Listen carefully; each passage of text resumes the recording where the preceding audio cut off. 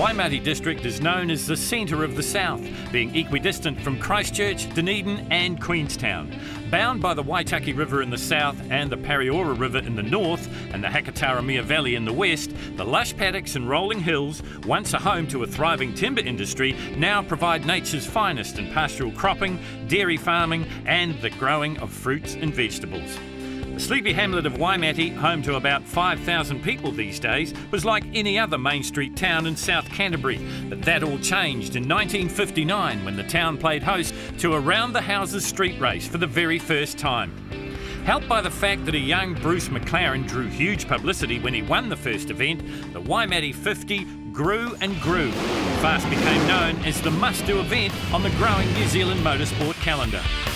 When the level circuit opened up in nearby Timaru in the mid-60s, the 50s days were numbered, and it slowly disappeared, only to be resurrected, first in 1991 and then again in 2010.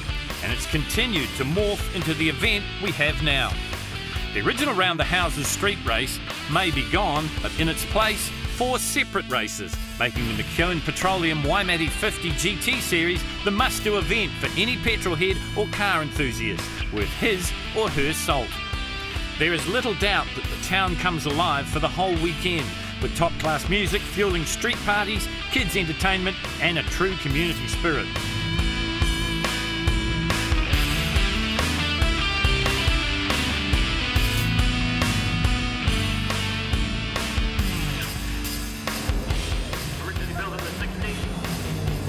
The weekend is taken up with 4 events, culminating in the street sprint. There's the Dunlop Tyres Rally Sprint, the Whitehorse Motors Hillclimb, and the Loot Jewellers Main Street Thunder.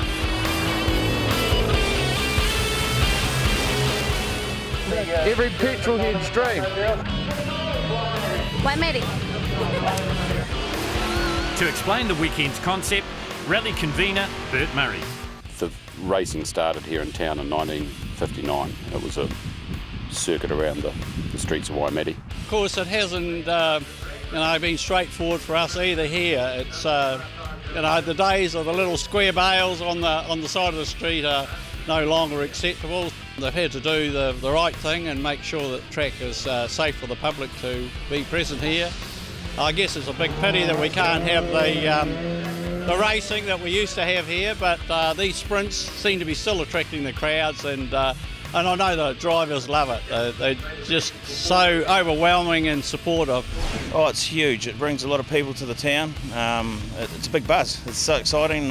Just all of us, not all of us are motorsport people really, but makes us want to be and get involved. It's just such a great event. There's 4 events there, and it's just a magic formula. It brings the racing guys together with the rally guys, and it just makes it a spectacle to see. Look, I just love the roads. I think the concept of having a hill climb one day, a rally sprint and then a street circuit on the same day on the Sunday is just a fantastic idea, and it gets all forms of gravel, rallying and tarmac people all together, so it's a great concept. I thoroughly enjoyed it last year, particularly the street stage, but yeah, the whole 3 disciplines, the hill climb, the sprint, rally sprint, and then finish it off with my favourite, the street circuit. Ask anyone and they'll tell you that Waimate is famous for different things, whether it's the introduction of wallabies in 1870, the street race or the iconic white horse that appeared on the Hunter Hills in the late 60s, made from slabs of concrete and a tribute to the work of the Clydesdale horses of the area. It was built by Norman Heyman, and for the purpose of our story, it marks the finish area for the first event of the weekend, the Whitehorse Motors race to the Whitehorse Hillclimb.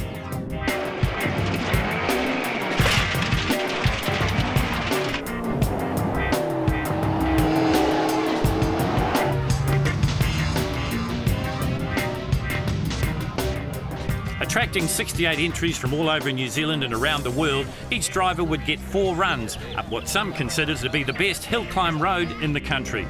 As the hill climb is on a no-exit road, the big field was split into 2 distinct groups, allowing the first group back down the road before the second group started, thus keeping the spectators happy and entertained.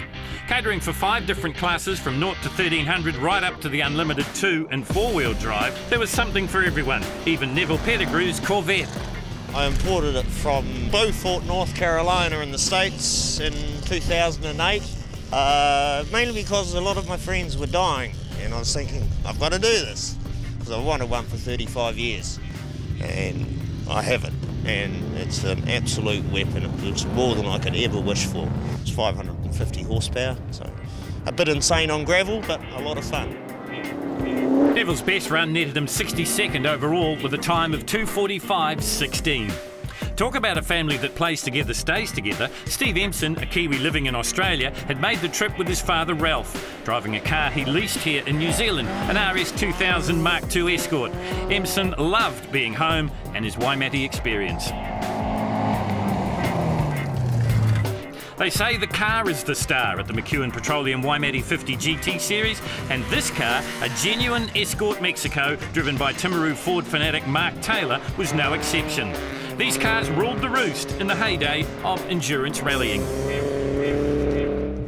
Tasmania's Dave Tomo Thompson had made his first appearance at Waimate last year and told everyone that would listen that he'd be back in one of his own cars. He was. Look, I honestly think it's probably the most fun car to drive here. It's an awesome car. It's old, it's 40 years old, but it's fantastic. Yeah.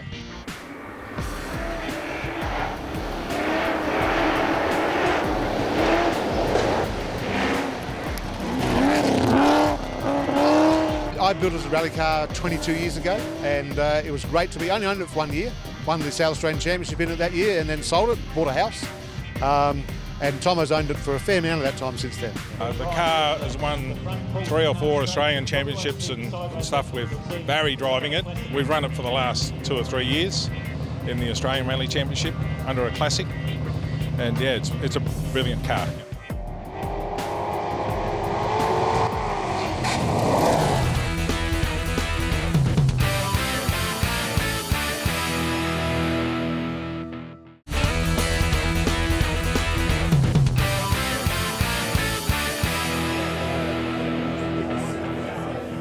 All right, Kirk Irrigation mini challenge.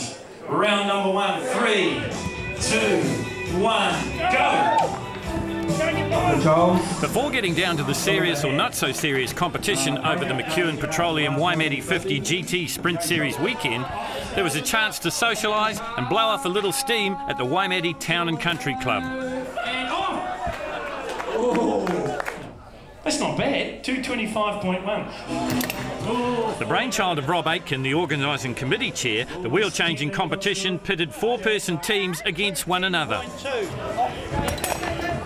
1:44.4. Whilst the times weren't enough to have the McLaren Formula One team quaking in their boots, the teams were getting faster and faster. The jack to come down, the pilot out of the car and the stops. 1:35. And after the final round, it was the team from Sylvester V8 Performance, led by the G-Man himself, that took the win. You're still second in the big ones, great. Can't beat it. This is the place to be, Waimate, best place in the country. Event 2 of the McKeown Petroleum Waimate 50 GT Series weekend was making a welcome return after being trialled last year. The Loot Jeweller's Main Street Thunder lived up to its name. What time do you reckon? 10. 10? You're joking, aren't you? Hot rods, sports cars, utes and serious races all turned out. Yeah, there should be smoke. Should be smoke.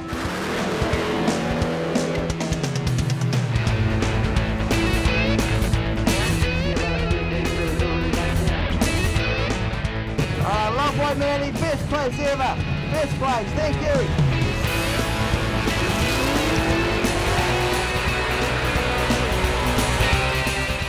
We're on the main street of Waimate, outside the local police station. You've got to love it. Great event. Wouldn't miss it for the world. Gonna give it a good time down the strip here. It's all good, eh? Every petrol head's dream. We used to race down here in the middle of the night, illegally. The 8-second capable rapid performance Nissan from Timaru was there, but only doing demonstration runs, and like everyone else, having a whole heap of fun.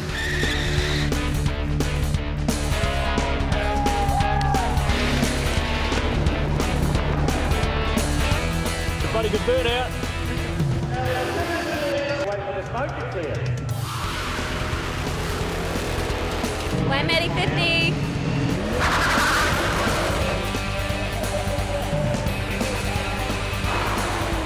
Even event title sponsor CEO Ken McKeown had caught the bug, taking the firm's car for a run, or 2, or 3. And why a Mark 1 Cortina? I've always had this sickness. This is my 5th one.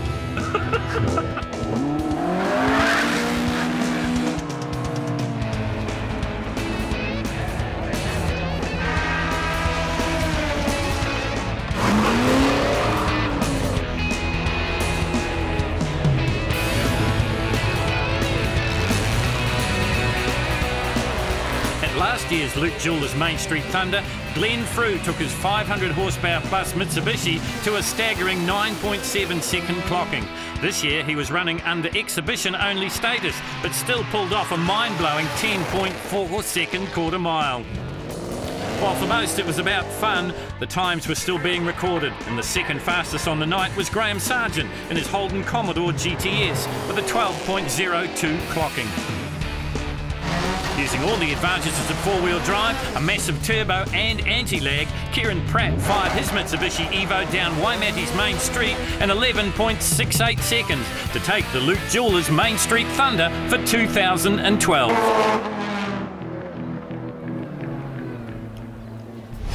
So officially fastest on the main street of Waimate, Kieran Pratt in the Mitsubishi from Graham Sargent in the Holden and Joshua Jamieson in the Subaru Legacy. Back at the Whitehorse Hillclimb, there were some that were making hard work of it, especially in this dried up river ford. 29th overall in a time of 2:22.81 was Cromwell's Dennis Beattie in his Mitsubishi Evo. Tony Johnson was next in his 302 V8 Cleveland-powered Ford Capri, another that had learnt the road and the conditions. 28th, 2:22.64. By late afternoon, the Whitehorse Motors Hillclimb Road had been swept clean and the times were coming down. It was time to get serious, Mark Lawton taking his V8 Avenger to 30th place overall. There is Trans-Tasman bragging rights on the table here as well. Hillman Avenger with a I think it's 5 litre V8 in it, so it's sort of yeah, it's a bit hard to get used to, but it's quite a good jigger, and it appears to be very reliable at the moment. It's not my car, so if I bend it, I own it, so I've got to be very, very careful. Aussie multiple rally champion, factory rally art Mitsubishi driver and new author Ross Dunkerton beat car owner Lawton in his own car. The Rovenger coming through in 2:22.57.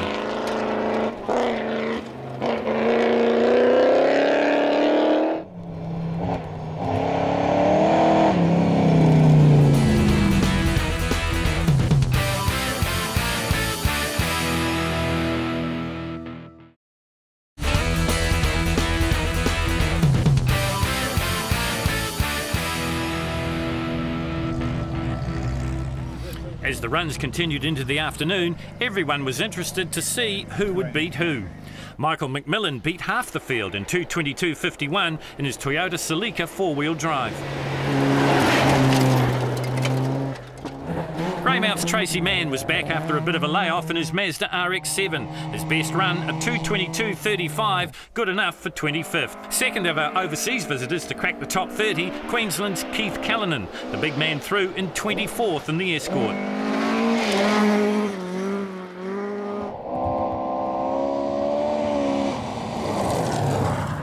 Alan Turner's racing motto must be anywhere, anytime.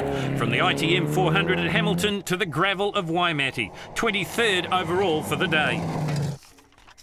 With Dad driving the Escort, that left #1 son Daniel in the Monaro. Family pride on the line, and the kid went quicker. 2:19 pays 2:21. After a mishap last year, the #1 job was just keeping it on the road.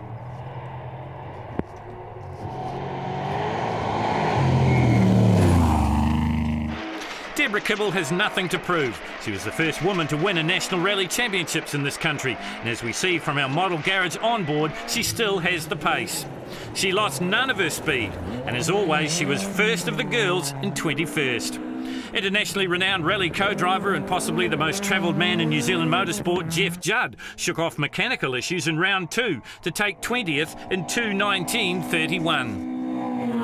Merv Hatcher had his Mitsubishi Starion percolating on the crests and brows of the Whitehorse Motors Hillclimb. His best time of 2:18.72, good enough for 19th place. Double driving the ex-Dunk Mitsubishi was Aussie by way of Scotland, Stu Reid. It is different because in your own car the seating positions etc. are all where you would like it, so the idea is just to slot in and don't scratch it and give it back in one piece. He beat the car's lady owner and salvaged some Aussie pride.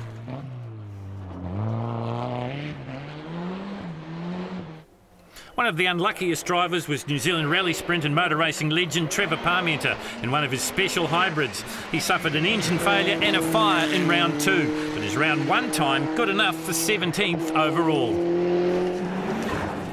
Cromwell's Paul Beattie was next in his Mitsubishi Evo 7. Fast out of the blocks, he improved his first run of 2:31 down to a 2:17.47 and 16th. Wayne Muckle was driving an exotic 323 BFMR Group A Mazda. At home in all forms of the sport, the Ashburton man came home in 15th, 2:17.35. Dylan Cameron's hang it all out and never die wondering style stunned the crowds at the Whitehorse Motors Hillclimb.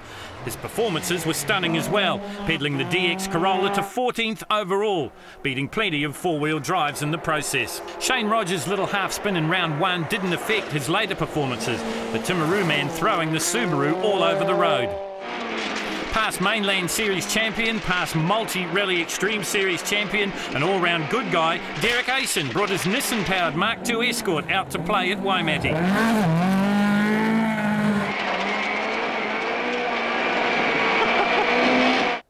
He won Class 2 with a best time of 2:15.26 and finished 12th overall. Last year he bought his Gulf Oil's Mitsubishi Evo, but judging by the crowd's reaction, he'd made the right choice in cars this year.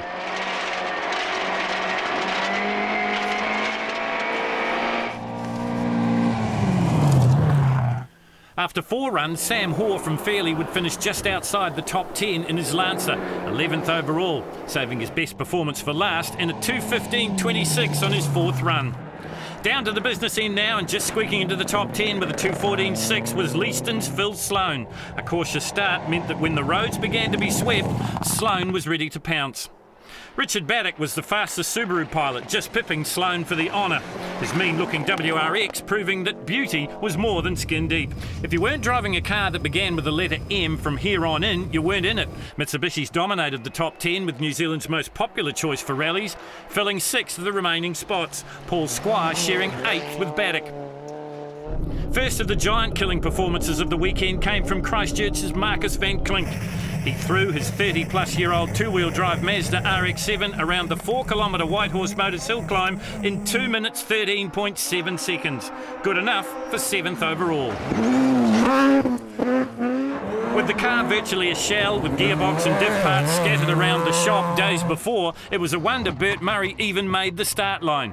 But driving the ex-Neil Orport Championship-winning main freight RX-7, that's exactly what he did. In a battle with fellow Mazda pilot Clinky all day, the past classic champion beat the current one at Waimate. Part of the appeal of the McKeown Petroleum Waimate 50 GT series that each and every year they crown an overall champion. That man last year was Craig Malloy from Dunedin. Driving the ex-Mason Ramsey Evo, he was the first to go sub 2:10. Oamaru's Scott Simpson was 4th overall, but that doesn't tell the whole story. Fastest overall after 2 of the 4 rounds with a 2:11 and change, the times kept dropping. It's just that his competition was flying as well. His 2:07.81 kept him in the hunt, but only just.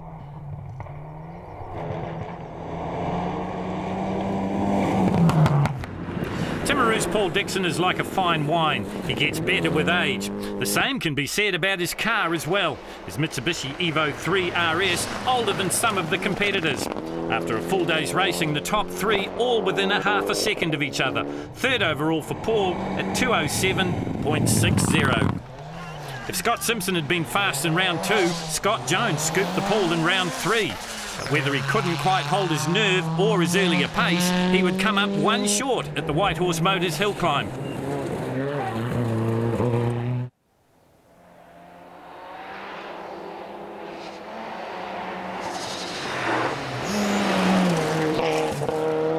He would finish a fighting second in 2 minutes 7.25 seconds in the Rally Tyres Mitsubishi. There would be nothing in it at the top.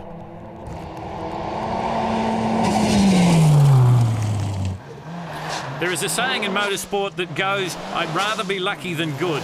Well, if you can have both, that makes the job a little easier. A huge improvement for Steve Wellington from Dunedin between the 3rd and 4th round saw the Southern man claim the first win of the weekend.